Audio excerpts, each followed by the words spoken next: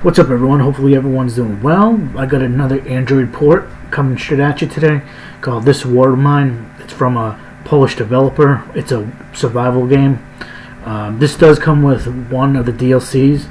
I'm unsure if the Android has the last two DLC packs, but the guy who ported this included one of them. Please check back at the link. Maybe one day there's going to be a new updated VPK. This is the 1.0 version, so just check back. The link will be down in the description. The Google Drive link will be down in the description as well. So without further ado, let's get started, guys. Like I said, the game's called This War of Mine. Everything will be linked down in the description below, and I'm going to show you a few screenshots right here. Please download the VPK file. As you tell right there, I already have it because it came in. The VPK file came with the data files that I found off the internet for this game. So yeah, as I can tell, I'm just regurgitating what I just said. The DLC, so it comes with that DLC, but the last broadcast is not included, nor is Fading Ember or Embers. So I'm unsure if the Google version on Google Play has it or not. I haven't checked yet. So right there's my VPK that came with the data files. This is all you're gonna need, and that's pretty much it. So what I'm gonna do now is I'm gonna open up my FTP program because I'm gonna FTP it, and I'll see you over at the PS Vita. So once the Vita loads up, you're in the dashboard area of the live bubble area. What you want to do is go down to wherever your bubble is for the Vita shell. Please enter the Vita shell. And once the Vita shell loads up, you have the option of doing the FTP method or the USB method. It's whatever your personal preference is. I do FTP. So I'm going to choose that, and this is going to spit out the numbers. And let's go back to the computer and enter these numbers into my FTP client.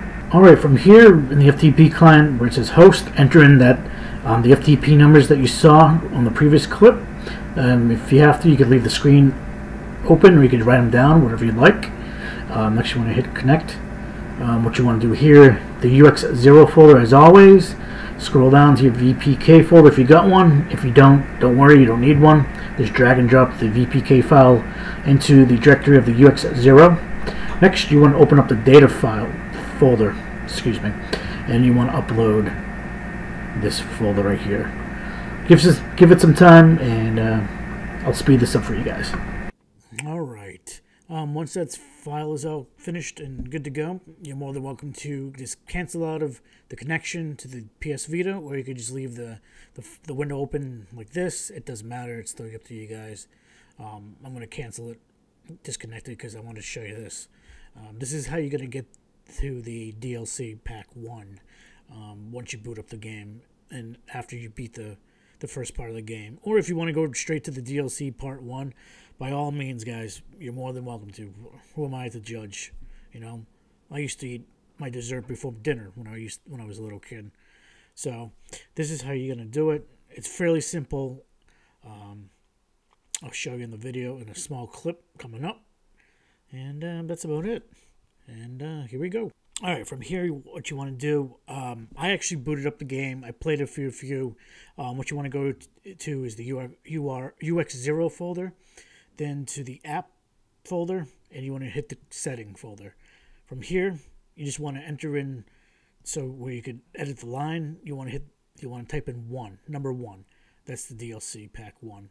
You want to save it, and you're good to go. Now you can back out, and you can play DLC Pack 1. Right, you can close out of this prompt since everything got transferred over correctly. I'm just going to show you that the files are there. I'm going to leave the video as is. Like if you like, dislike if you dislike. I played the game for about a minute or two. It is very slow to load, so please be patient. I don't understand why this Android port was very slow to load, but it just is.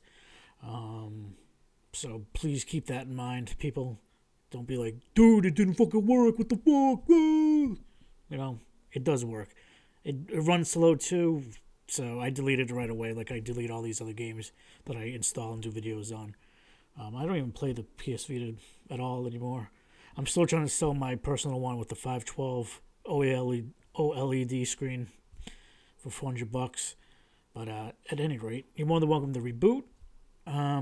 Or you could always hit the button swipe to close Vita Shell. I like to reboot, so that's what I'm going to do. And I'll see you guys around. Thank you so much. Like if you like, dislike if you dislike, and I am out of here.